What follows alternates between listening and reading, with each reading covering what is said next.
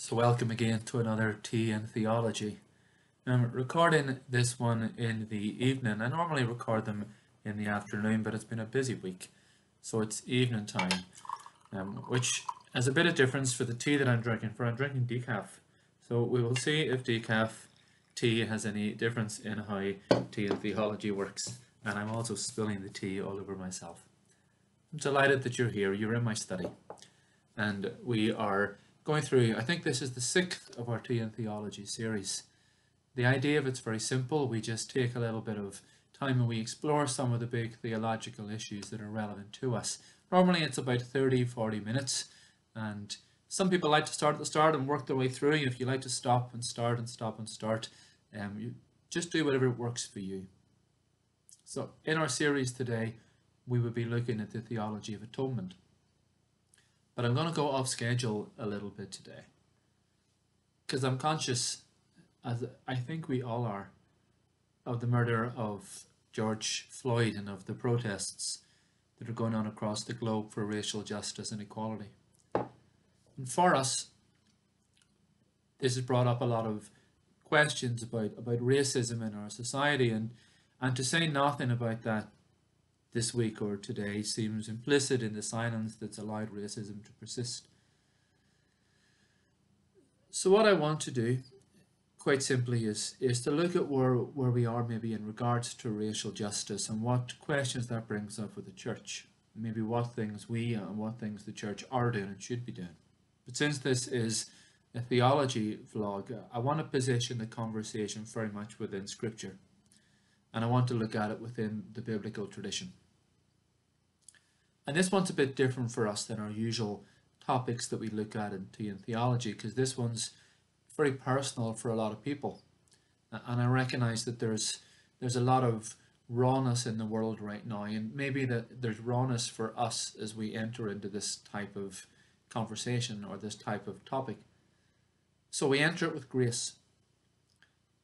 But I also hope we enter it with the courage to be honest, as we seek to make visible things that are too often invisible. And again, just by way of introduction, it's possibly useful to remind ourselves that this is not a black issue, but it's an issue for all of us. Now, I'm mindful of those words in Scripture about the body of Christ, and we find them in 1 Corinthians chapter 12, which talks about the body having many parts, but the ending is the important bit, which says, if one member of the body suffers, then all suffer together with it. So, as is normal in our format, grab yourself whatever you like to drink, and grab yourself a Bible, and let's think about this topic together.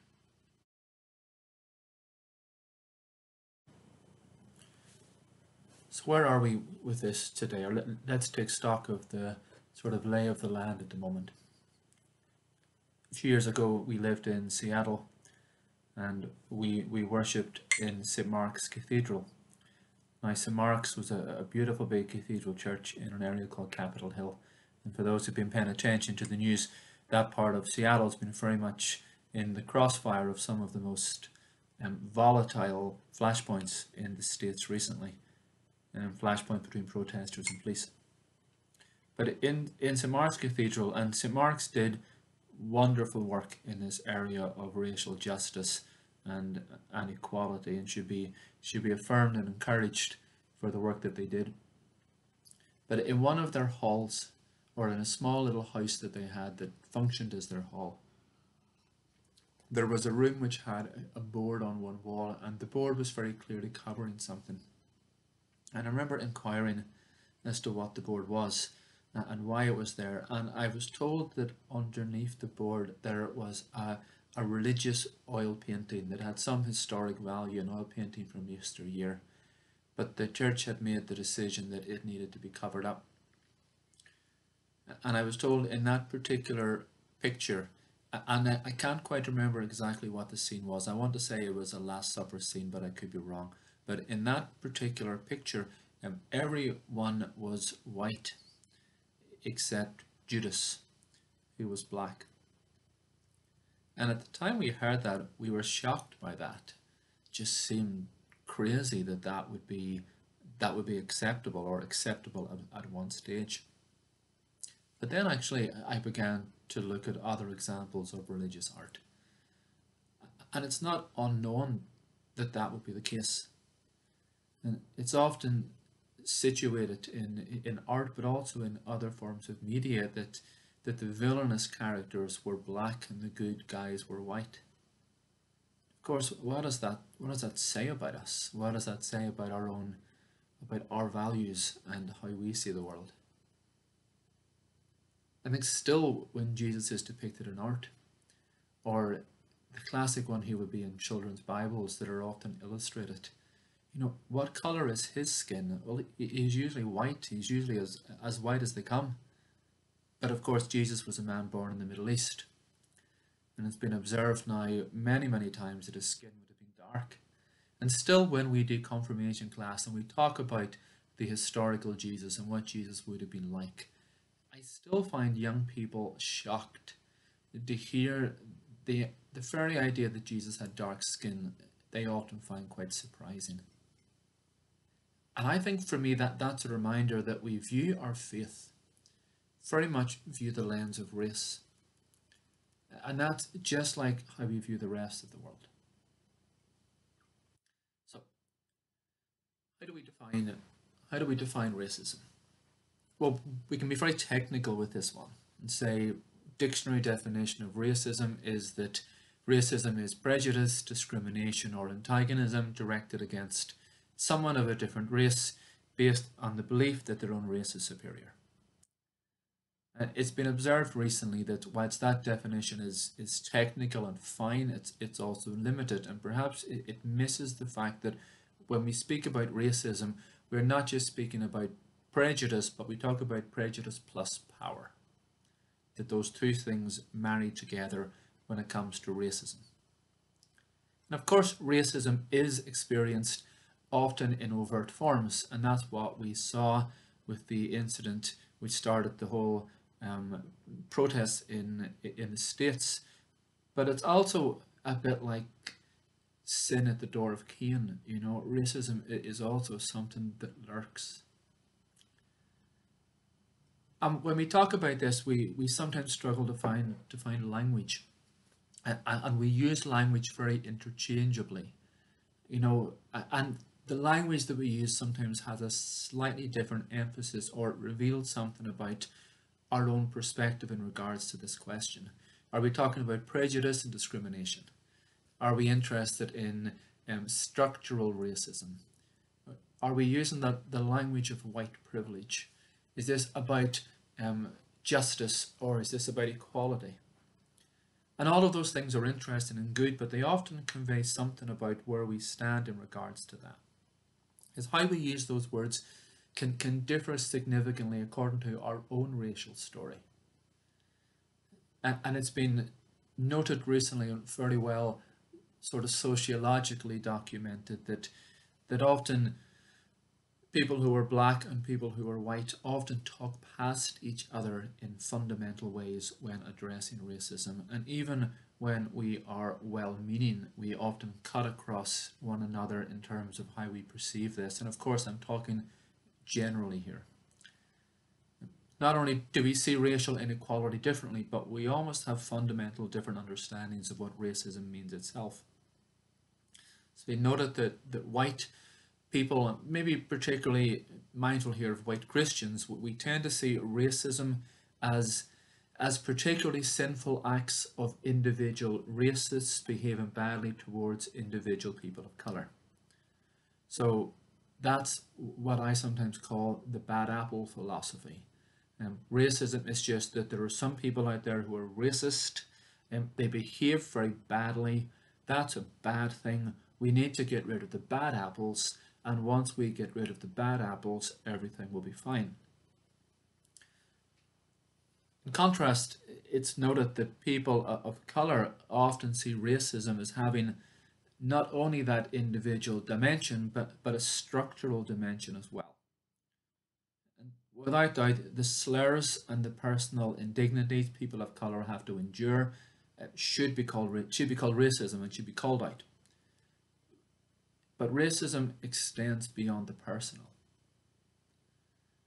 people of colour often see institutions discriminating against them systematically and quite independently of the racial sensitivities or lack of sensitivities of those people who work in those systems.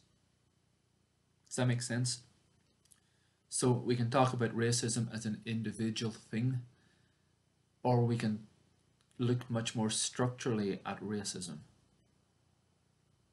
So where are we in regards to the churches today? Well, the Archbishop of Canterbury and the Archbishop of York issued a statement recently concerning the events in the US and the events that have spread over across the world. And maybe their statement's a good place to start. So I'm actually going to read it out word for word. They said this. They said, recent events in the US have once again drawn public attention to the ongoing evil of white supremacy. Systematic racism continues to cause incalculable harm across the world. Our hearts weep for the suffering caused for those who have lost their lives, and those who have experienced persecution, and those who live in fear. God's justice and love for all creation demand that this evil is properly confronted and tackled. Let us be clear. Racism is an affront to God. It is born out of ignorance, and it must be eradicated. We all bear the responsibility, and we all must play our part to eliminate this scourge on humanity. Now, it's worth going on to social media or doing a Google and listening to the Archbishop speak, because he put a little piece on, I want to say YouTube, but it may have been Facebook, a social media statement condemning and talking a little bit about the Church's response to racism. We had a statement also from Pope Francis, who simply advised that we cannot tolerate or turn a blind eye to racism and exclusion in any form, and yet claim to defend the sacredness of every human life. So we Christians, we believe in the equality of all people, and we value the richness that comes with racial and ethnic diversity. At least we say we do. But what we recognize theologically, and we're going to work this out as we go through today, is that racism is a sin. And as such, we are obliged to and we must oppose it in all its forms.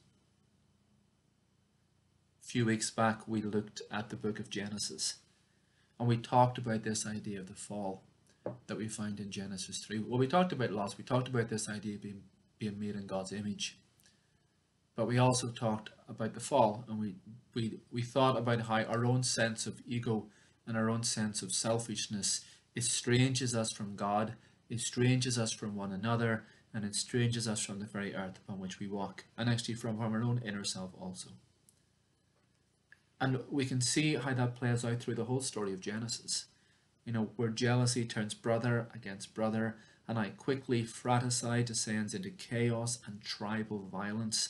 And in the desire for control and in the desire for domination, seen so vividly portrayed throughout that book, we see the psychological and spiritual roots of racism. And it's something that we must oppose in all its forms. So let's dig a little bit into what Scripture has to say about racism.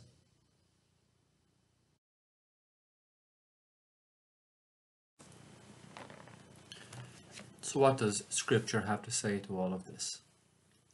Well, let's begin with the difficult stuff. And what I mean by that is, let's begin with the ways in which Scripture has been used to justify racism. Because it's there. And there are passages that are hard. And we, as a church, need to put our hand up and recognize the ways in which our sacred text has been used to validate or to give space to ideologies that are inherently racist. We are mindful of those people who were owners of slave traders who held a Bible in one hand and a whip in the other, And we need to examine our text to find where that sort of justification and rationale came from. And one of the first texts that was used and has frequently been used historically to justify racism is from Genesis, and it's Genesis chapter 9. And it's the story of Noah. And there's Noah and his three sons, Shem, Ham, and Japheth. Now, the story is that the floods have subsided and Noah and his family are on land. And in the rather strange story, Noah has a skinful and he is so drunk that he lies naked on the ground, and we assume he passes out. And it says that Ham goes into the tent. Ham sees him naked. And the Ham leaves and tells his brothers, and his brothers come in, but his brothers don't look at him naked, but they cover up their father. And their father wakes up and says in verse 25, Noah said, "Cursed be Canaan." Now, Canaan was the son of Ham. So, cursed be Canaan, lowest of slaves shall he be to his brothers. He also said, "Blessed by the Lord my God be Shem, and let Canaan be his slave. May God make space for Japheth, and let him live in the tents of Shem, and let Canaan be his slave." Now, for centuries, this passage, which is referred to as the curse of Ham, has been used to rationalize the oppression of black people and the oppression of black people as slaves. And the message has sadly been preached from many pulpits countless times historically. And it's been used to justify centuries of black subjugation at the hands of whites, who, after all, were only seeking to ensure God's will in the curse of Ham was done.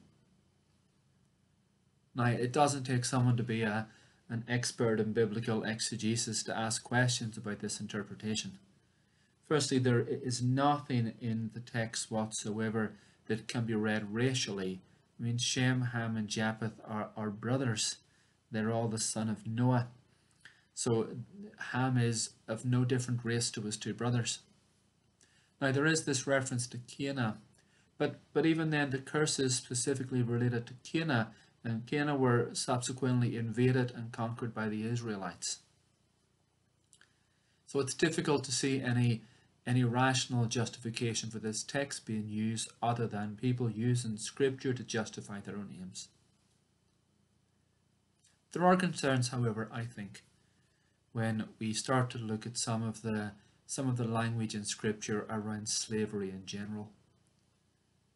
And there's no doubt that early slave traders and owners used religious texts, particularly perhaps some of the texts from Paul's writing, to say that slavery was fine. Paul has this line in the book of Ephesians where he says, "Slaves, be obedient to your masters, according to the flesh, with fear and trembling, in singleness of your heart as unto Christ." And what that might imply, if we read it in such a way, was that slavery was acceptable, and even more so than that, that slaves should know their place. Now, this is a difficult passage. And some things that we may observe is that slavery, as we understand it today, was a very different creature from slavery in the biblical world. And it still makes me uncomfortable as a text. But there certainly was no identification between racial oppression and slavery in the biblical world. Slaves were sometimes treated badly, often treated badly. But slaves were not seen as subhuman. Slaves were simply a conquered people. The conquered people became the slaves of the people who conquered them. Now, I think today, across the church, we assert with confidence that slavery is a sin. But what does the Bible have to say to racism? And I think we begin right in the story of Genesis, just a few chapters before that chapter about Shem, Ham, and Japheth. Because in Genesis we have this story of creation, and it's the story of Adam and Eve. And it may be just that, it may be a story, but it asserts two things that are particularly important as we have a theology, as we evolve a theology of race. And that is, first, that we all have a common ancestry. There is no polygenesis, within Christian thought. We all have a common ancestry. And the second thing is this, that we are all made in the image of God.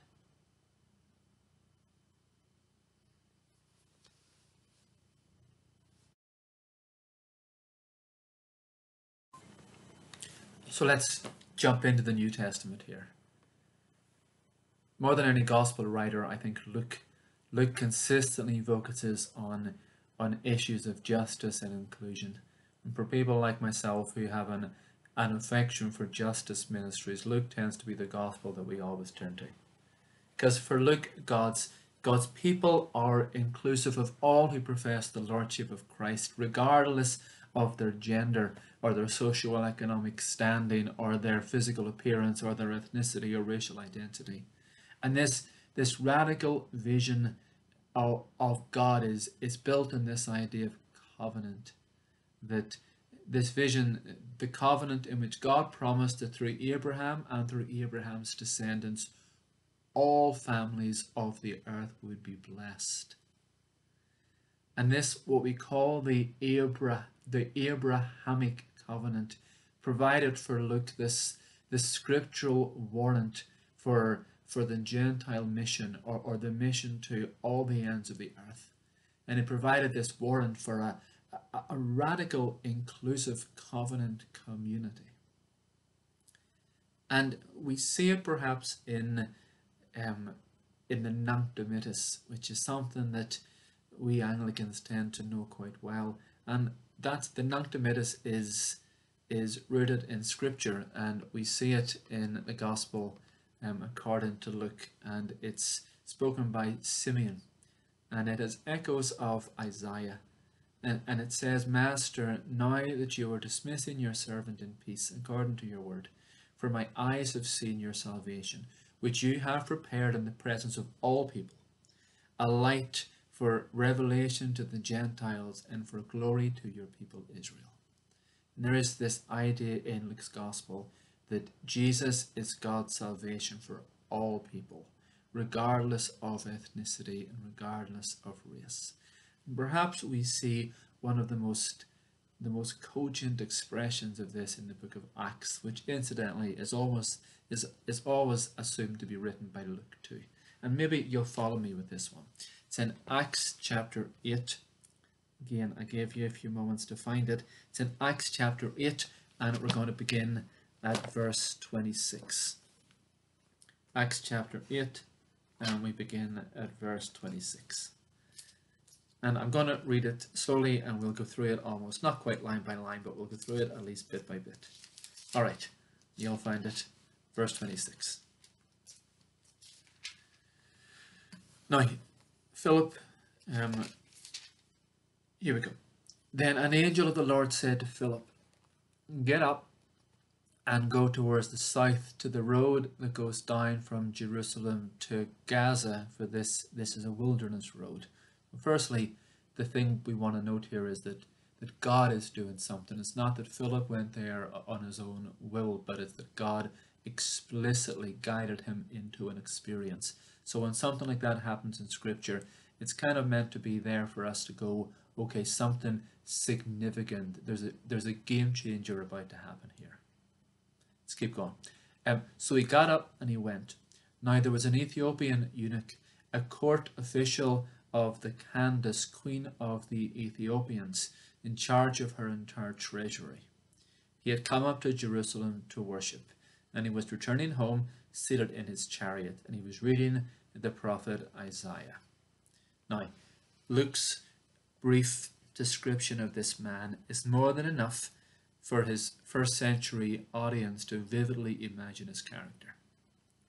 Firstly, he was from a country that was widely believed, according to authorities like Homer and Herodotus and other historians of the day, to lie at the southernmost limits of the earth. So for people of Israel, the idea of the Ethiopians was really as other as it could feasibly get. So thus, in sharing the gospel with this man, which is what subsequently happens, Philip confirms Jesus' calling to his followers to be witnesses to the ends of the earth. And early readers would understand that this man was ostracized for several reasons. First, his skin color was dark. Now, we have noticed that people in the Middle East would have had dark skin, but not as dark as the Ethiopians. So he was clearly distinctive and racially different. Furthermore, he was a eunuch, and that would have prevented him from entering into the assembly of the Lord. So he would have been allowed to worship only in the outer chambers of the temple. So let's read on and see what happens. Verse 29. Then the Spirit said to Philip, "Go over to this chariot and join it." So Philip ran up to it, and he heard him reading the prophet Isaiah. He asked, "Do you understand what you're reading?" And the man replied, "How can I unless someone guides me?" And he invited Philip to get in and sit beside him. Now the passage of the scripture that he was reading was like this: "Like a sheep he was led to the slaughter, and like a lamb silent before its shearer, so he does not open his mouth. In his humiliation justice was denied him. Who can describe his generation? For his life is taken away from the earth." The eunuch asked Philip, "About whom, may I ask, does the prophet say this? About himself or about someone else?" Then Philip began to speak, starting with the scriptures, and he proclaimed to him the good news about Jesus. As they were going along the road, they came to some water. The eunuch said, "Look, here is water. What is to prevent me from being baptized?" I'm going to stop there because we know what happened. Philip goes out and baptizes him. And it says in verse 29, when they came up out of the water, the Spirit of the Lord snatched Philip away. And the eunuch saw him no more, but went on his way rejoicing. Now, shocking as it would have been to early listeners, the Ethiopian eunuch became the first Gentile to be received into the body of Christ. Philip and the Ethiopian eunuch sit side by side, and they open scripture together. And then the water by the side of the road becomes the vehicle through which the eunuch becomes part of the body of Christ. There's a radical root here in our faith. And we may note how quickly the church moved to peel it back. But actually, baptism, which has become at times somewhat mundane for us, has become at times just rather ritualistic. It's become at times a means to get a child into a school or keep a grandmother happy. But baptism has always been quite a radical feature of the church. Baptism has this idea that through the waters of baptism, all identities are transcended. There's this verse in Galatians that's reasonably well quoted, and I think actually I might find it and quote it for you today, and it's from Galatians chapter 3 verse 28. If you want to follow that just to make sure I'm not making things up, you can. Galatians chapter 3 verse 28. It goes like this: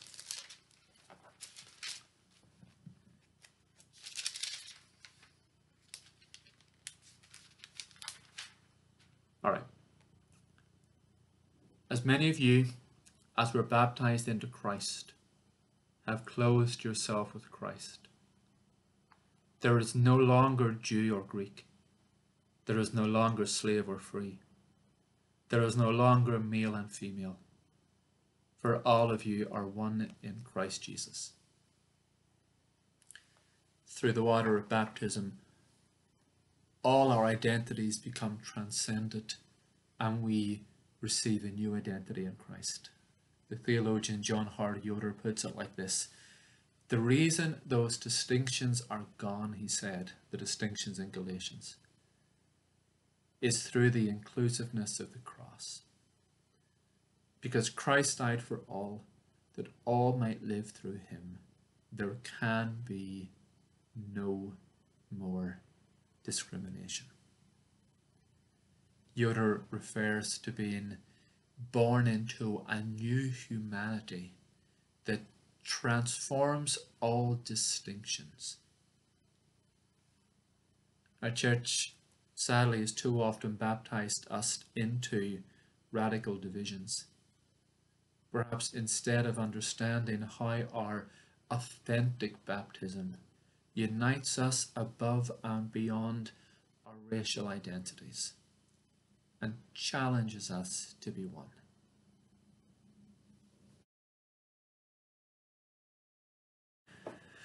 So what can we do? What can people of faith do in response to this? Well, I think there are a number of layers in terms of how we may choose to look at this. In other words, there are a few layers in regards to how deep we may go in terms of addressing this issue of racism in ourselves and in the church. And I think each of these layers has virtue in its own right, but I think as we go further down, we see that they ask more of us. It's a little bit like, peeling that onion. There's the outer layer we see, but what else is there? What is deeper? So the outer layer is this, and it's quite simply to affirm that prejudice is bad, which actually in some ways is a bit of a no-brainer, I suppose. There are very few people out there who will oppose that. Very few who will turn around and say, I'm sorry, but I disagree. I think prejudice is a good thing. Because if they were to say that, they're very quickly labelled a racist. And therefore, what we can very easily say is that race is their problem. It's not our problem, it's their problem. And there are actually there's some very good aspects about simply affirming that prejudice is bad, because we can therefore make legislation, or we can enact legislation that protects people from prejudice. But actually that's level one. There's a deeper level to that as well, which is a little more interesting, because that says not just that prejudice is bad, but that says that we should fight against injustice. And that's more interesting because it actually asks questions of us in terms of how are we going to fight against injustice. So from a church perspective, it may encourage the church to take positive action, for example, to increase the inclusion and representation of people of colour across the church. I mentioned St. Mark's Cathedral early on. I know when I was there was a cohort from that particular diocese who were fast-tracking people who were Hispanic through the process for ordination to try and increase the diversity in people who wear clerical collars and robes. The second thing we may do is it may then drive us to think about how we address issues around systemic racism in policing, in prison reform, in education and in employment. And within that, what we must commit ourselves to doing is to educate ourselves and to work towards dismantling systemic forms of oppression, because racism in and of itself opposes human life and dignity. But there actually is, I think, a deeper level to this again. And that is, I think, that we need to look within ourselves. We need to ask a couple of questions. One question that we ask is this: to what extent am I implicit in the racism of my own society? Because that's a really hard question, because if we have an individualized view of racism, it's easy to say that racism is the problem of the racists. But if we do look within ourselves, we ask ourselves that tricky question: to what extent am I implicit? In 2018, just a couple of years ago, the Catholic bishops in the US produced a document called Open Wide Our Hearts. And it stated that Catholics, and the same could be said of all Christians, must acknowledge their own sinfulness and the way in which they have been complicit in the evil of racism. Because we've been complicit often not only by what we have done, but by what we have failed to do. And we know those words because they're words of our confession. And whether we like it or not, silence has been one of the greatest sins of the church. There was a sociological study done in 2014, a large one, and it was on religious identity, and it found that religious people were more likely to support racist policies than those who were not religious. And isn't that shocking? As we examine ourselves, what we need to do is take upon ourselves acts of repentance as a good starting point. To acknowledge the way in which we have found within ourselves things that are racist, but also ways in which we have been silent to the racism of others, or we have been silent in not addressing and naming racism when we saw it, but rather we let it pass. And of course, we know theologically repentance means more than just saying sorry. Repentance drives us towards change and towards new patterns.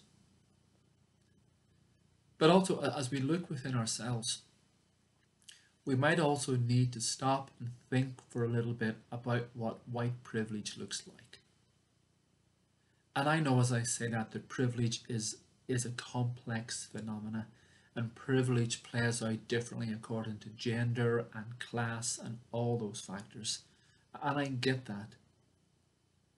But addressing racism is not just about supporting people who are black, but it's also about confronting our own white racial privilege. And I'm not trying to put white guilt on people, because I think white guilt doesn't set anyone free. But I think what we need to do is to be mindful of the ways in which we have benefited from the social norms that have affirmed us more than others. And often we don't even see them. There's this scriptural principle sometimes of pouring ourselves out, or emptying ourselves of our own entitlements for the sake of other people. And I think as we finish there's two things that we can do. One, we can redouble our efforts as people to listen. And even when listening is hard, and when there's a lot of noise and chaos, we need to listen to minority voices in the church and beyond the church. We need to listen to the voiceless and to those who have kept silent and who keep silent after years of oppression. We need to recognize that we are a community of reconciliation, and our witness to the world begins with our living that reconciliation within our own walls. So one, we redouble our efforts to listen. But I think two, we need to speak, we need to preach, we need to talk about the sin of racism. And we need to keep before each of us our need to repent and our needs to see ways in which we may be complicit in the sins of the past and of the sins of today.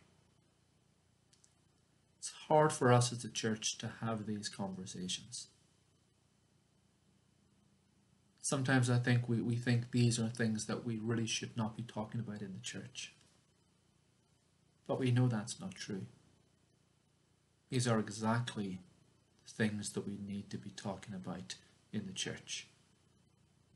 So we take small steps. We recognize that God may be doing something in our world. And we get on board with what the Spirit is doing. All right. Until next week. God bless.